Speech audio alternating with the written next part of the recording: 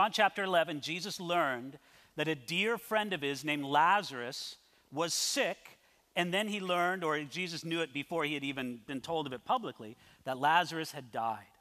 And Jesus waited in the place where he heard of this news for 2 extra days before he came to do anything about the problem. By the time he came to Bethany, the place where Lazarus and his 2 sisters, Mary and Martha, lived, by the time he got there, Lazarus had been buried or had been put in that tomb for 4 days. But Jesus came to be a comfort to Martha, to be a comfort to Mary. Nobody expected that Jesus was going to do what we're going to see him do later on in this chapter. So Jesus initially spoke with Martha, and Martha poured out her heart. She poured out her disappointment to Jesus. She was genuinely disappointed that Jesus did not come earlier to heal her brother. Now that he was dead, she considered that it was too far gone, and that yes, Jesus would raise her brother from the dead on the last day, but for now he was dead and gone.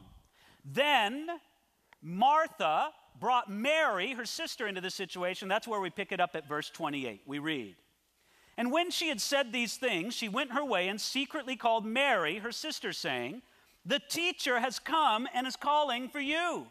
As soon as she heard that, she arose quickly and came to him. Now Jesus had not yet come into the town, but was in the place where Martha met him. Then the Jews who were with her in the house and comforting her, when they saw that Mary rose up quickly and went out, followed her, saying, 'She is going to the tomb to weep there.' Then when Mary came to where Jesus was and saw him, she fell down at his feet, saying to him, 'Lord, if you had been here, my brother would not have died.'" Now, I think it's interesting that she repeated the same phrase that her sister Martha that we saw last week. "Lord, if you had been there, my brother would not have died." The sisters must have talked about this. If only Jesus would have come sooner. If only Jesus would not have delayed. And I don't know how many of you have ever said something like that. But they said, it could have done something about that then, but there's nothing to do about it now. But before I move on to the next verses, I want to call your attention to something in verse 28 that sort of strikes my eye. It's how Martha referred to Jesus to Mary. It says right there in verse 28, "The teacher has come." That's how they talked about Jesus. When Martha said, "the teacher," Mary immediately knew that she spoke about Jesus. Isn't that kind of wonderful? Because number one, notice this. To them, he was the teacher. Oh, I suppose they might have had many teachers in their life, but no, there was one who was the teacher, Jesus. Secondly, I want you to notice this, that a woman in that culture called Jesus her teacher. Rabbis didn't teach women in those days, but Jesus did. Jesus taught these women, and they could say, he's the teacher, he's our teacher, he's my teacher. And friends, let me just draw a quick point of application before we move on to verse 33. It's simply this: you need a teacher. You may not know that, but you need somebody to be a guide for your life. You need someone greater than you are to speak wisdom and power and guidance and transformation in your life. Something you're not going to find in a self-help book. Something you're not going to get even through the best mentoring relationship you might have on a human level. You need Jesus to be the teacher in your life. Now going on here, verse 33. "Therefore, when Jesus saw her weeping, and the Jews who came with her weeping, he groaned in the spirit and was troubled. And he said, 'Where have you laid him?' And they said, 'Lord, come and see.' Jesus wept. Then the Jews said, 'See how he loved him.' And some of them said, 'Could not this man who opened the eyes of the blind also have kept this man from dying?' Then Jesus, again groaning in himself, came to the tomb. It was a cave, and the stone lay against it." Friends, I hope that as I read those verses 33 through 38, I hope it was like a movie running in your mind. Can you picture the scene? There's Jesus some distance away from the tomb. He's met Mary, and Mary's face has that crying face kind of look to it. Someone who's almost exhausted from so many tears. You've got mourners around, some of them genuine, some of them hired. You've got this scene of very demonstrable mourning. Jesus comes to that scene, and look at what it says there in verse 33. It says, "When Jesus saw her weeping." Now, Jay's already told us how this story ends, so I'm not really giving a spoiler when I say Jesus is going to raise Lazarus from the dead. Sorry to spoil the story for anybody here, but that's how it ends. Jesus knew he was going to raise Lazarus from the dead. Matter of fact, days before this, he told the disciples that he was going to raise Lazarus from the dead. I am very impressed that Jesus did not say to Mary or to Martha, "What are you crying about? Just suck it up a little bit. I'm going to raise him from the dead." No. He saw her weeping, and it moved Jesus. I wonder if you think about this, that Jesus is so near in sympathy to the grieving person. Friends, I say this as somebody who sometimes feels like when it comes to my life experience with these things, I'm a kindergartner. Let me explain why. Bless the Lord, both my parents still live. Both Ingalil's parents still live. We've never had an untimely death in our immediate family. I don't know by experience what some of you have gone through. But I've been right next to you. I've seen what it's like. And can I just say, Jesus sees your tears of grief, and he does not despise them. Jesus wants to draw near to you in your grief. Matter of fact, he identifies with it. Would you please look at verse 33 with me? It says, he groaned in the spirit and was troubled. When Jesus came to the scene of Lazarus' tomb, he groaned in the spirit. The original wording in the original biblical language is very interesting there. It has the sense of Jesus not only having pain, that's why you would groan, right?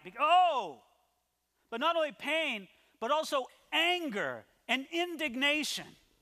It's as if Jesus looks at the scene and he sees Lazarus dead in the tomb, and he sees these grieving, weeping sisters, and he thinks about the whole reign that the tyranny of death has held over mankind, and he says, I'm not going to take this anymore. I'm going to serve notice. Matter of fact, I want you to notice that phrase, he groaned in the spirit, it's used twice in these verses, in verse 33 and in verse 38. Jesus was doing something absolutely powerful here. Not only seeing and noting the weeping of the sisters, but identifying with them in it. So much so that, look at verse 35, shortest verse in the Bible, 2 words. Jesus wept. He did not despise their tears of grief. He was troubled and filled with a bit of anger and indignation, not at them for weeping, but at the tyranny that death holds over mankind. And then he wept, sharing in the grief of those who mourn. Do you know what it's like to share in somebody's grief? You feel helpless, don't you? You feel like there's no words adequate to say. You hope that maybe by a show of compassion and care and just by your presence, maybe you can bring some soothing balm to the pain that they feel, but you feel pretty helpless. This is what I want you to understand. Jesus was not helpless. He was going to fix this situation in just a few minutes. And he still wept. He still entered into their grief. But before he did anything about it, he shared in their grief and in their sorrow, just like it says in verse 35, Jesus wept. Friends, I just want you to understand, if the Son of God wept, there is no necessary shame in our tears. Let me tell you a reason why I feel it's important for me to say this. Sometimes I fear that in certain aspects of personality, that the congregation will become too much like me. Let me explain what I mean. I'm not a crier. I'm just not. Now, I could tell you times where I've wept, where I've sobbed, and if it was a very personal conversation, maybe I'd tell you about that. But by and large, I'm just not a crier. Just tears don't come easily to me. And it's not that I'm trying to fight them back. Don't cry, don't cry, don't cry. No, I'm not doing that. It's just not easy for me. But I don't want anybody to think that that's more spiritual. Friends, that's purely like my quirk. Many times when I pray for somebody and they're crying, the first thing they say is, I'm sorry for crying. Dear brother, dear sister, don't be sorry. Your tears are precious before God. There is no necessary sin or shame in your tears. Jesus wept. Matter of fact, I would say if there's anything, it's often pride. It's often too lofty an opinion of ourselves that says, I'm not going to cry, I'm not going to cry. It's okay. God does not despise it at all. Jesus entered into that aspect of our humanity. Matter of fact, you could say that Jesus dignified the tears of others in the Bible who wept. Abraham wept, Jacob wept, David wept, Jonathan wept, Hezekiah wept, Joshua wept, Jeremiah wept. Jesus dignified their tears when he wept right alongside with them. Now I want you to notice what they said, the onlookers, when they saw Jesus weeping. Verse 36 contains it. It says, see how he loved him. Do you get that? They see Jesus weeping and go, oh, Jesus must have loved Lazarus so much. Look at his tears. I think that's true. I think that's a valid thing for them to say. But can I draw an example to that for our life before God right now? Friends, catch this. If they looked at Jesus' tears and said, see how he loved him, and it was a valid thing to say, I can say with you with great confidence, Jesus has done much more for you than just weep. Jesus died for you. He went to the cross and bore all the sin and the shame that God the Father put upon him as a substitute in our place. Jesus faced back the powers of hell for you and I. He did it all. He did much more than weep. And so if they said how much he loved Lazarus because of his tears, what should we say because Jesus did much more than weep for us? We should be able to say, oh, see how he loves me. He loves me so much that he did all this for me. Verse 39. Jesus said, take away the stone.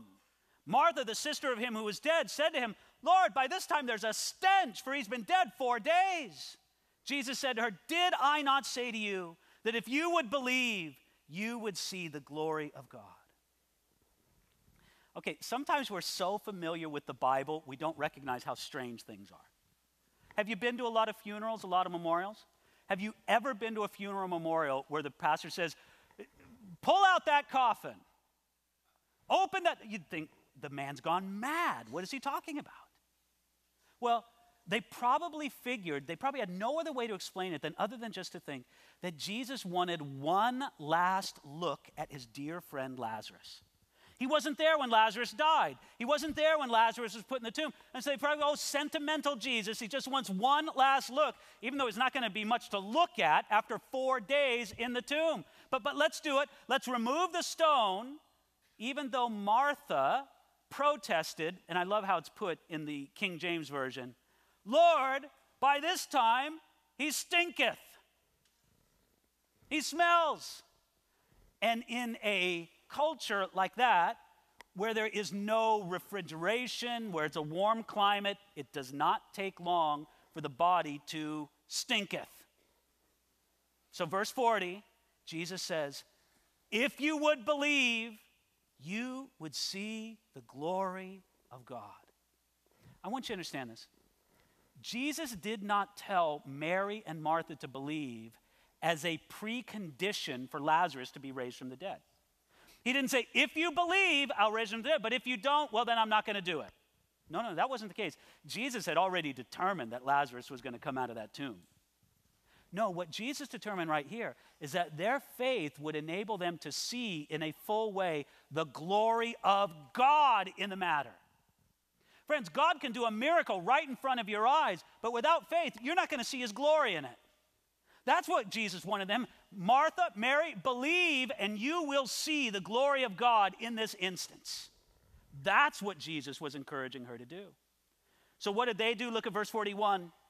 Then they took away the stone from the place where the dead man was lying.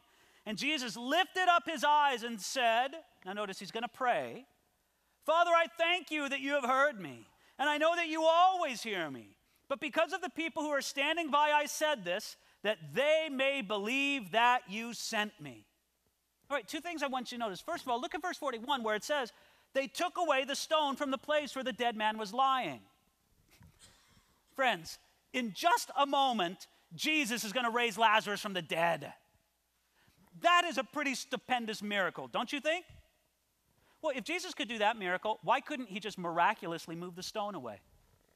Why not just like a Jedi thing and just, whew, the stone's gone? Are you going to tell me that it wasn't in the power of Jesus to do that? Or why couldn't Jesus just kind of have Lazarus materialize through the rock on the other side so they didn't even have to remove the stone at all? Friends, what I want you to grab a hold of is simply this, is that Jesus refused to do what they could do themselves. It was in their power to roll away the stone. So Jesus says, roll it away. It was not within their power to make Lazarus rise from the dead. So Jesus was going to do what he and what he alone could do. But I also want you to notice this prayer that Jesus prays. Did you notice in verse 41 that Jesus did not pray that the Father would raise Lazarus from the dead? Jesus prayed for everybody who was watching that they could see and understand and believe because of what he was about to do. Jesus did this. He did it with the authoritative word that he received from his Father. He did it within the Father's will, but he didn't pray for God the Father to do it. He did it as an exercise of Jesus' will in sync with the will of God the Father. So now verse 43, again, picture this in your mind. Are you ready for this? Now when he had said these things, he cried with a loud voice, Lazarus, come forth. And he who had died came out bound hand and foot with grave clothes, and his face was wrapped with a cloth. Jesus said to them, loose him and let him go. Do you see what's going on here? There's Jesus standing in front of the open tomb, and I don't know what kind of distance he's keeping. Again, the smell was pretty bad. Maybe he kept a healthy distance. He's kept his distance, and it says, verse 43, he cried with a loud voice, with authority. Jesus simply called Lazarus out of the tomb. You know, there's a few occasions before this in the Bible, in the Old Testament, where people are raised from the dead. But it was always done with elaborate prayers, with a lot of pleading, with a lot of trouble. Jesus didn't do any of that. Matter of fact, he doesn't even pray for Lazarus to be raised out of the tomb. He simply calls forth with a voice of authority, Lazarus, come forth. That's all he had to do. And Lazarus did, and we don't know how it happened. I wonder what the experience was like for Lazarus. Maybe he was in some blessed place with the righteous dead. You know, maybe he's just enjoying a nice time. And then he hears a voice of authority. Lazarus, oh, that's me. Come forth. And then instantly, he's back there in the tomb, and the next thing you know, he's walking out of the tomb in obedience to the word of Jesus.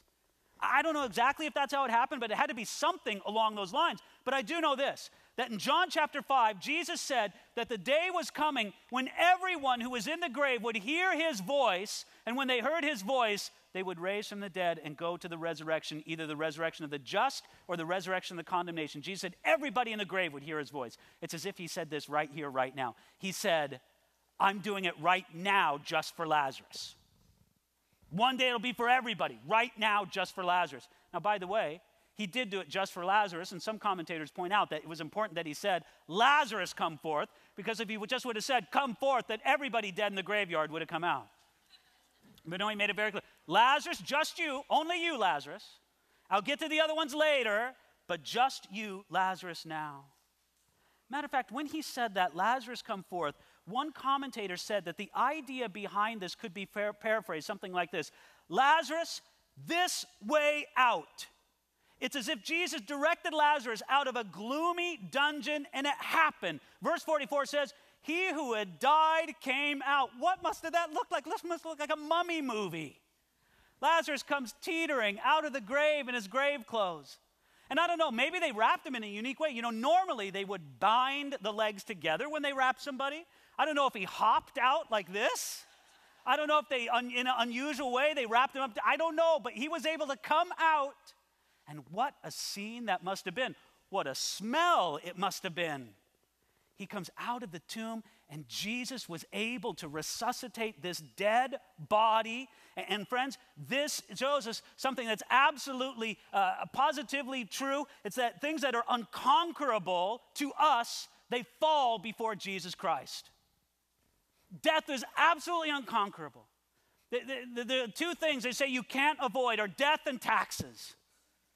But friends, you know this, that Jesus, right here, he served notice to death. He said, death, I've got your number.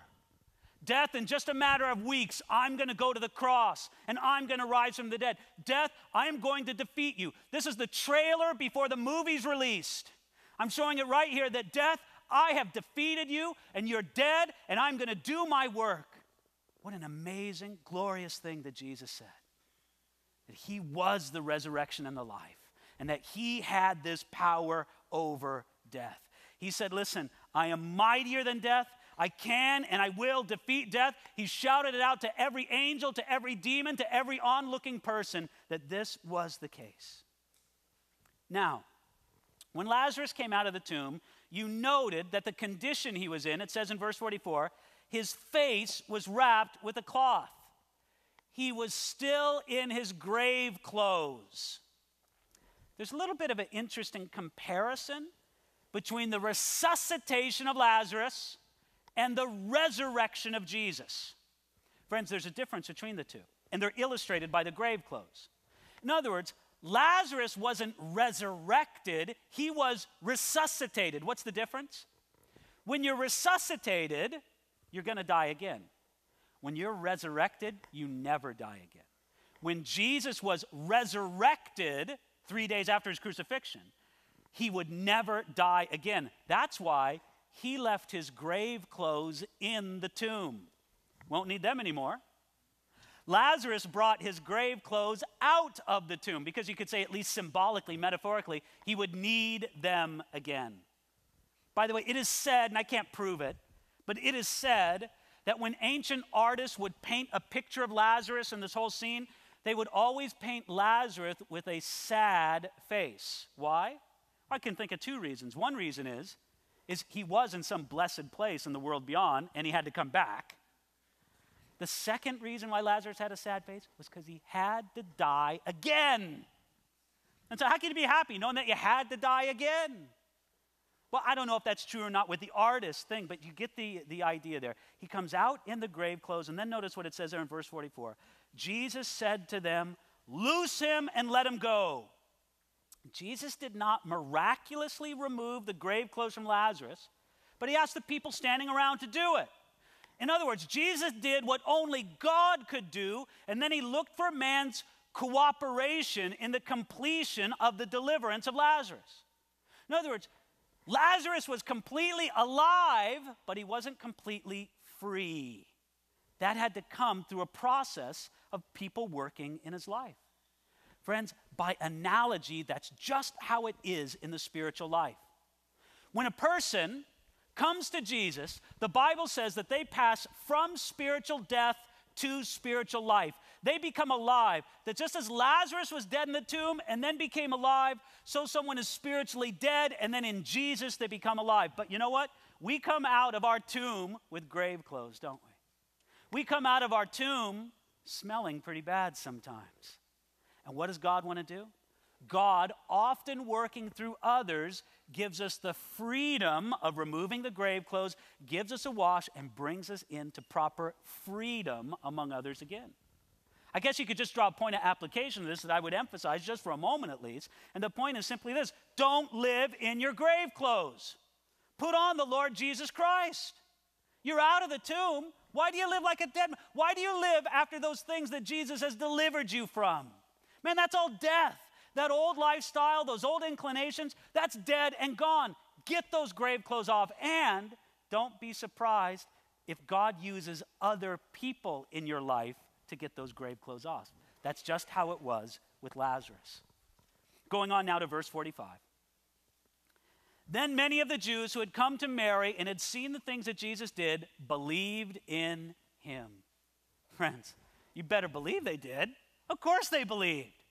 You see a miracle like that right in front of your eyes, you say, okay, I get it. I had my doubts about this Jesus guy before, but now I saw what he did. I saw Lazarus. I was there. I saw the sights. I heard the words. I smelled the smells. It's a different man that came out of that tomb. Now, that's not the surprise. The surprise is in verse 46. Take a look. But some of them went away to the Pharisees and told them the things Jesus did. Then the chief priests and the Pharisees gathered a council and said, "What shall we do? For this man works many signs. If we let him alone like this, everyone will believe in him, and the Romans will come and take away both our place and nation." Many of those who saw this amazing miracle believed, but not everybody. Some used it to go and inform on Jesus to the religious leaders. They went and ratted Jesus out, and the response of the religious leaders was, notice this guy Jesus is for real.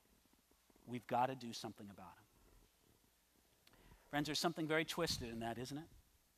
Isn't it twisted to say what they said in verse 47? For this man works many signs. In other words, they privately admitted that Jesus performed the signs that proved him to be Messiah and God, but they would not put their trust in him. Why wouldn't they put their trust in him? Because putting your trust in Jesus is not just a matter of agreeing to facts. You think of a checklist in front of you. Born in Bethlehem, check. Lived a sinless life, check. Died on the cross, check. Raised from the dead, check. All right, good, I'm good. No, friends, it's not just a matter of believing facts about Jesus, even though you need to believe those facts and you need to trust in them.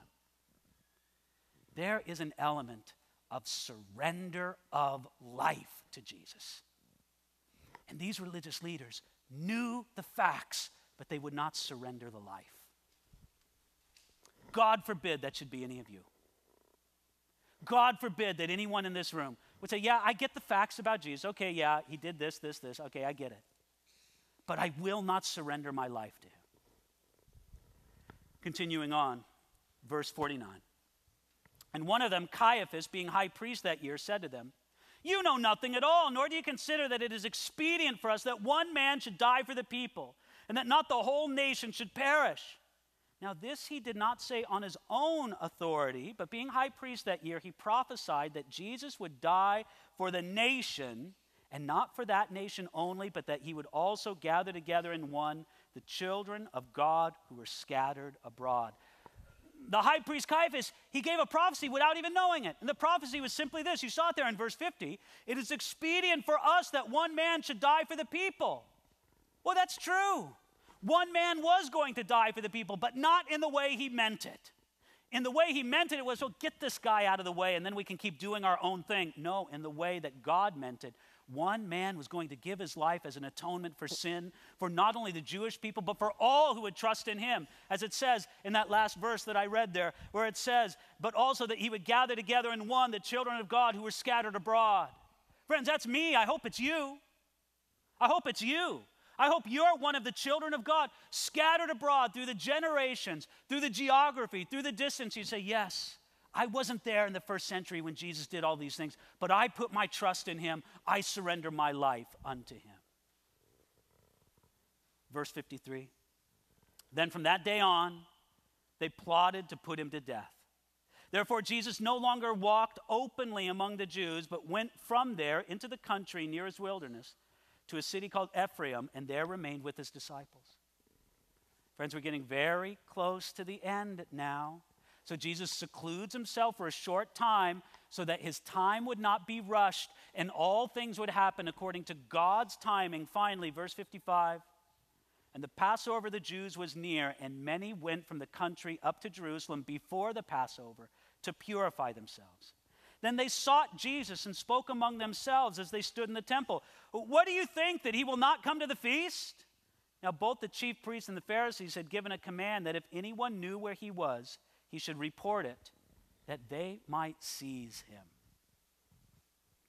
We end John chapter 11 on the brink of the last week or so, maybe 10 days of Jesus' life before the cross. It is almost the Passover, that last Passover, where Jesus would lay down his life as a sacrifice of sin, as the ultimate Passover lamb. And the religious officials, they had their informants, they had their spies. Look for Jesus, find Jesus. We want to get Jesus. Notice what it says there at the very end in verse 57, that they might seize him in verse 57. Friends, I'll conclude with this point. It is a foolish thing to think that you can seize Jesus. No, instead of seizing Jesus, no, let me put it this way. Instead of you catching Jesus, why don't you let him catch you? What do I mean by that? Look, for some of you, Jesus has been wrestling with you for a long time. Maybe about a general surrender of your life. You've never really given your life to Jesus. Maybe about a particular area. But Jesus has been wrestling with you for a long time. Why don't you today say, okay, Jesus, stop. I'll let you catch me. I'm not going to try to seize you. I'm going to let you catch me. There was an old English writer. I think it was Shakespeare, but I'm not sure, so don't quote me on that. But he called God the Hound of Heaven. I think, what a disrespectful thing for God to be called a hound, a dog. No. The sense in that he meant it was the way that a hound pursues a hare or a fox, that's how God pursues people. Ladies and gentlemen, why don't you just stop and let Jesus catch you? Let him catch up to you. Just stop. Say, okay, Jesus, I surrender to you. Not just in the way of clicking off boxes of what I believe, but in a true surrender of life, as the religious leaders refuse to do, I will do. I will surrender my life unto you. Father, this is my prayer. And I pray, Lord Jesus, that you would move among people this morning. Simply, God, that we would give up trying to run from you, and we would just sit still long enough for Jesus, you to lay hold of us. So Jesus, I pray. I pray, Lord, that you would persuade hearts in the way that you can do that. Lord, it's not my intention this morning to talk anybody into anything. Lord, if I can talk them into it, someone else can talk them out of it. But I know, Jesus, that there's a way that you speak to the human heart. Sometimes you shout. Lord, I pray that maybe some spiritually dead people this morning would hear you shout, Lazarus, come forth. And that they'd receive life in Jesus' name. Do it, Lord, in our midst, we pray. Amen.